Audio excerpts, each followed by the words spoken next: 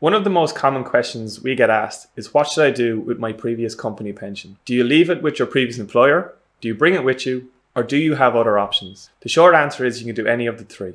However, one of the most common options is to transfer old company pension plans into a personal retirement bond, or PRB for short. Personal retirement bond is a pension vehicle in your own name, which you have full control over. You can transfer your PRB to any of the major insurance companies and invest in a wide range of funds, ranging from low risk to high risk. Most importantly, with the PRB, you will receive annual benefit statements, which you may not get if you leave with your previous employer. Lastly, when you have a PRB, you may be able to draw 25% of your bond tax-free once you've reached the age of 50.